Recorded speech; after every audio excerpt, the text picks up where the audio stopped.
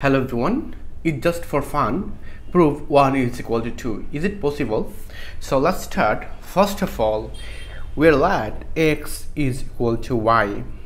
Then I multiply both sides y, so it will be xy is equal to y square. Then I subtract both sides x square, so I can say it will be xy minus x square is equal to y square minus x square. Then I can say here is x is common, so it will be y minus x is equal to, and here is a square minus b square, it will be a plus b times a minus b. According to these rules, I can say it will be y plus x times y minus x. Then I can say here is x, it will be y minus x is equal to, here is y plus x times y minus x. I divide both sides y minus x. Then I can see easily this cancel, this cancel. We'll find out here is x is equal to y plus x.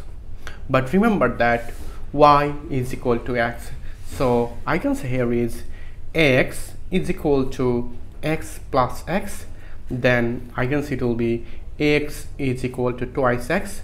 Then if I divide both sides x, so I can say here is x cancel, this cancel, so it will be 1. So I can say it will be 1 is equal to 2. But our question, where is our mistake? So our mistake is here. Because of that, I can divide this term y minus x.